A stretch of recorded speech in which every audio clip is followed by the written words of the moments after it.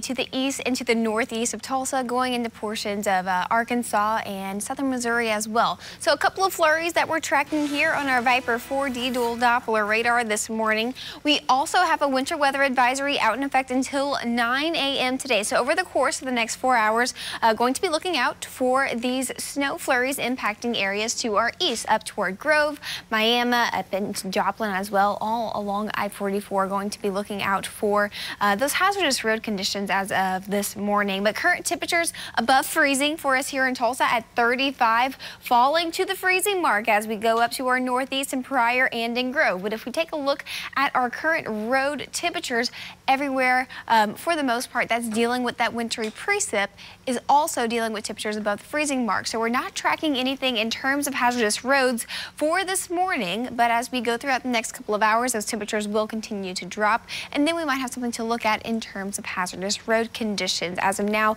mostly throughout the Tulsa metro area, going to be staying dry. Same goes up toward Bonita, looking at a little bit of areas of some patchy wet roadways as we head toward far northeast Oklahoma. We also have our storm chaser, Mark Polta, out on the roads this morning. He's keeping an eye out there for us. Mark, if you can hear me, hey, where are you at right now, and what are you experiencing out there?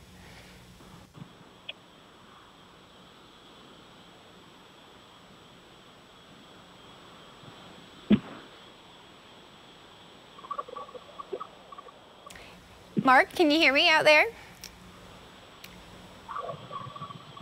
Are you experiencing any of those wet road conditions? All right. Well, we're going to take a look back at our satellite and radar as of now. So what's causing all of this? We're seeing an upper level low pressure system, and on the back side of that, we're seeing some colder air and that band of moisture that's going to be dropping that wintry precip for us in areas of far northeast Oklahoma.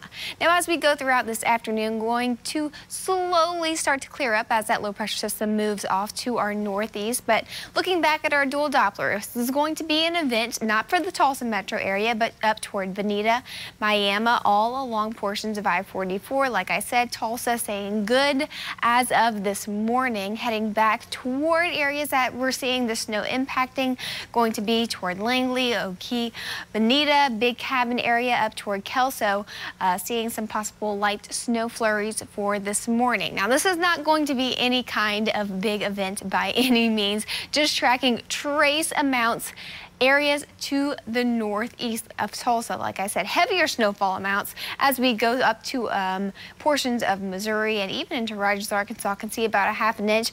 Everywhere else here in northeast Oklahoma, trace amounts to just a dusting of snowfall. But as we go throughout our morning and into the afternoon, slowly going to start to clear out, becoming partly sunny as we go into this evening. So evening commute looking good. No kind of hazardous road conditions on your way home from work or school. Just for this morning, we're looking out for some slick conditions on bridges and overpasses. So we see this cloud cover moving on out as we go throughout the rest of our day. As we head into Saturday, looking at some more cloud cover moving on in throughout your afternoon.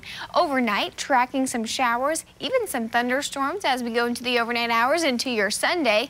By later in your Sunday, as we head into after lunchtime, becoming mostly sunny as we head into your Sunday afternoon. Temperatures more mild for this weekend, back into those 50s after a high of only 42 for today.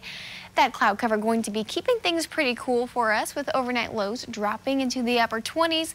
Then as we head into the start of next week, tracking more rainfall as we head into your Tuesday, clearing up by your Thursday afternoon. Travis, Corey.